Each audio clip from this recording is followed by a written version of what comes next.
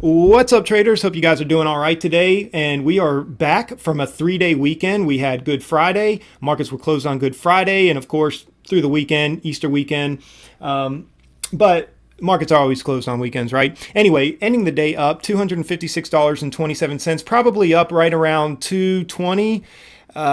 Maybe even, yeah, I think it's probably about 220 after fees and commissions. So for those of you who were in the live stream, obviously you'll see here that I haven't really made any other trades since we left off. I think I made one more. What time was it? So let's see, on Boeing at 12:58, right around 1 o'clock. I did come back and I made one more. But that was it. That was it, guys. Very few trades today. I think maybe I've got like, I don't know, 26 tickets here, something like that, 28 tickets maybe. So I'll go over them real quick. Let me see here. I think the first one was NCLH. Yeah, so, and I'll kind of pull this out here so you can see. So this was a very clean trade, and as a matter of fact, you can see here I got in pre-market right here at 9:05. I got in pre-market because I saw it losing a lot of steam, and it was actually kind of working in divergence with the SPY. You know, there was a little divergence here. It was, you know, the SPY was kind of moving up steadily, and you know, NCLH was kind of tanking. And so I got in here. I started with a 200 share position, and I actually had set an order at 12:36. Of course, you know, I had the live stream going at this time, so you can go back there just to confirm that if you feel the need to do so. I actually had an order to pick up another 200 shares at 12:36, and it came all the way up to 12:35. So I obviously did not get the fill on those orders, but I would have had a 400 share position, guys, coming into the opening bell. I would have had a 400 share position, and this would have been a much nicer move. So anyway, as you can see here, I came here and I took profit here right at pre-market low. I took profit on the first 100 shares, and as it came down, I took another 50 shares off at VWAP, and so I had 50 shares left, and I rode all the way down, and I actually averaged back in here with 200 shares, so I had 250 shares looking for the break of 11. I wanted to see how far down it could go, and I was thinking that if it could crack through 1091, of course it would have room to move all the way down to 1036, and on those 250 shares, I probably would have gotten out, you know, probably by like 1050 or the 1050 mark or whatever, but it started popping back, and of course I got out the 250 shares here at 1115. So I think it had brought my average down to 1121. So that was a good place to get out, actually. And as you can see, it came all the way back up here, and then it just kind of been chopping all day long. So no real direction, no real momentum after that.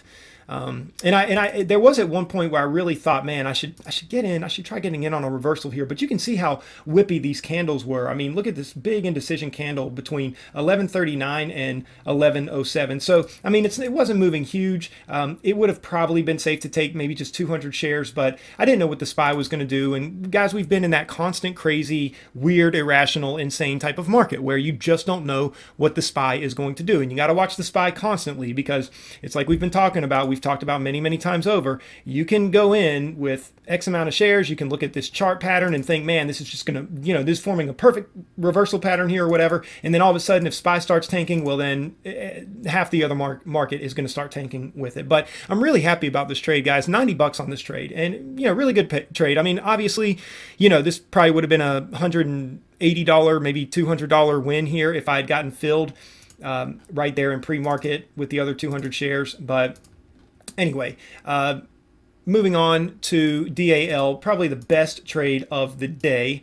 And I really enjoyed this trade. And you can see here, I went in short, 200 shares short at 24.07 right here. And so I got in here and looked for the crack of this candle. That's pretty much where I got in. And then just took profit here, took profit here. I ended up adding back to it. You can't really see. There's a little red dot here behind this green dot, but you can see here on the order book, it was right at the break of 23.50. I sold short another 200 shares. So I had taken a little profit here, 23.91. I went short again at 23.52. I bought 150 of those shares there, and then I had to get all out at 23.53 when it snapped back up. So I got out a little here, then it snapped back up, but then it ended up coming down. And then of course I got back in again here at the break of 22.90. Got a little out here, you know, because I thought it was going to snap back on me, but then it started resolving, went short again. There's another, again, there you can't really see, but there's another little red dot there. So you can see I went short 200 shares. I bought back 100 of them at 22.94, and then bought back another 100 at 22.98. But then I sold short again at 22.86. Bought them real quick.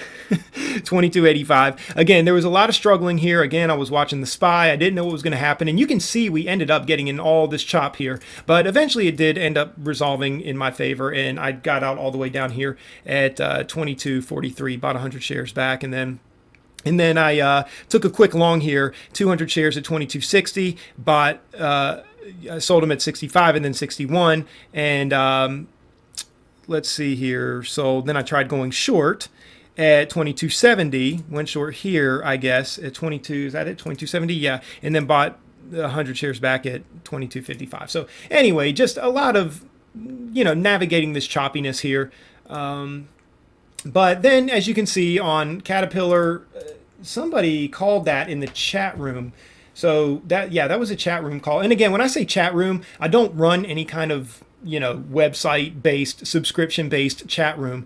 It's literally right here on the channel. It's free. So anybody, if you're new watching this channel, you can join us. We trade live right here on the channel, Monday through Friday, beginning pretty much around 9 a.m. Sometimes I'm a couple minutes late, but it's roughly around 9 a.m. and kind of go over the pre-market activity and what my plan is going to be. But yeah, we've got some great traders in the chat room, and one of them called out Caterpillar, and I looked at it and it was like, you know what, this is making a steady decline, down. So I got in. You can see right here, I took 100 shares short at 115.21. I only bought it back because the SPY looked like it was gaining some strength, and I thought, man, this could be the bottom.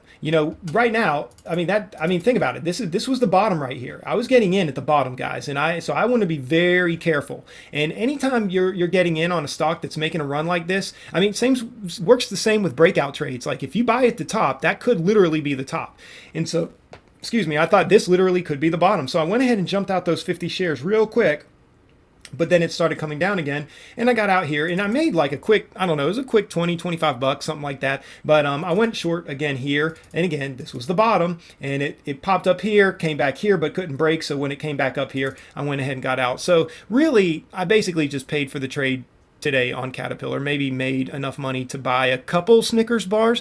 But if we go here on Boeing, that was kind of another trade. Now I had saw it had snapped, it had come all the way down here and then got bought all the way back up. And usually when you see a massive buy up like this, there's at least a retest to some of these levels down here. And so I went short, got a little nervous, got out, break even on some of my shares, but then it started resolving. But I noticed it was just we were meeting some resistance here, or it just wasn't breaking down quickly enough. So I went ahead and got out, and you can see it kind of teetered around and then eventually flushed, then eventually got the flush. So anyway, if I'd been a little bit more patient with that, I don't know, probably could have made an extra 20 bucks on that. But for one trade that lasted all of maybe like 4 minutes, after commissions, I made 10 bucks. So made 10 bucks in 4 minutes. Not bad at all. Padded the wallet just to pay for some of the commissions on the day. But overall, again, really good day, guys. Didn't make a lot of money, but really, I'm pretty satisfied with it. And we were talking about this in the live stream today. To be able to come into the markets, we really have to be appreciative of this, to be able to come into the markets and trade for 1 or 2 hours and pull 200-300 bucks out. I mean, are you kidding me? We were talking about that today in the chat, how that's like lawyer money. You know what I'm saying? Like, and all you're doing is, as one guy in the chat said today, all you're doing is clicking buttons. Okay, you get to work from home, click buttons, and just trading with very conservative share size, very low risk, and to be able to come in and make on average 200-300 bucks. I mean, you really can't be mad about that. And really, before this market got crazy, I was doing much better than that. I was on average making $500-$700 even some days. So and even more than that on some days. But anyway, we're just kind of in a finicky market right now, and I'm just going to take what I can get. So hopefully you guys are doing the same thing. Again, if you're new to the channel, consider subscribing and joining us. Consider joining us in the live stream Monday through Friday, beginning, like I said, right around 9 a.m. Would love to have you. And for those of you who were in the live stream today, again, it's always good to see you guys. Look forward to seeing y'all tomorrow, and hope you guys have a great night. Take care.